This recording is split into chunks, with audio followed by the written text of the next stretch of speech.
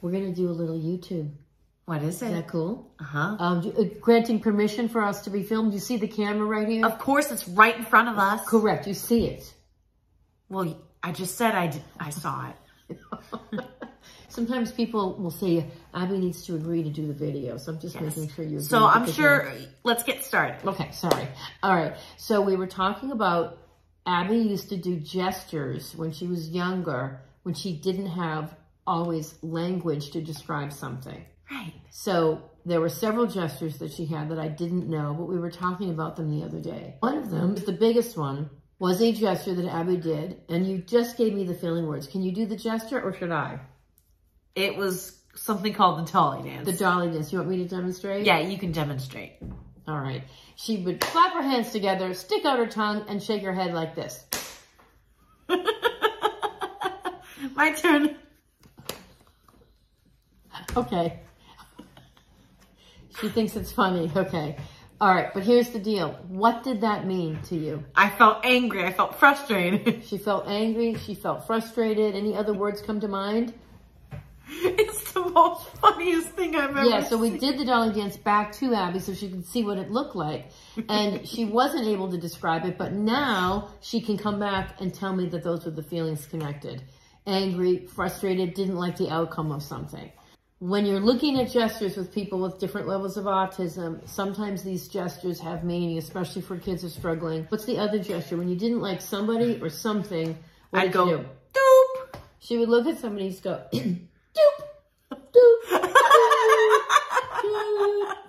doop.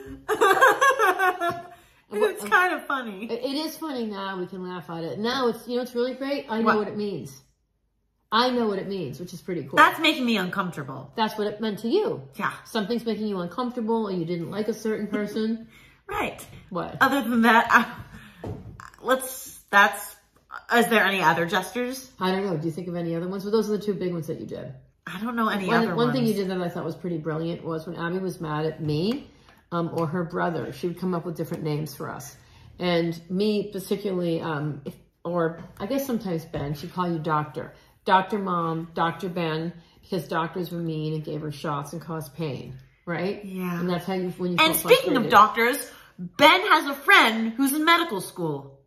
That's true. His friend Cameron's in medical school. What about you? My friend Cortland's in medical school. So what did we start off talking about here? Gestures. Right, now what are we talking about? Medical stuff, because when I was mad, I'd call someone, doctor or nurse means they should go to med school. You didn't like going to the doctor's office, so that's why when you were mad at me or you were mad at Ben, you call people doctor. Yeah, but I'm not going to medical school. I don't want to. Yeah, me neither. Not my cup of tea. No. Idioms. What's your phrases? What's your favorite idiom? There's so many good ones. Raining cats and dogs, but it's not raining men. Too bad. What else?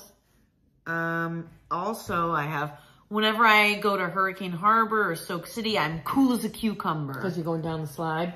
Yeah. And you're in the water. And it's calm, relaxed when there's a surprise about to happen. It's an idiom.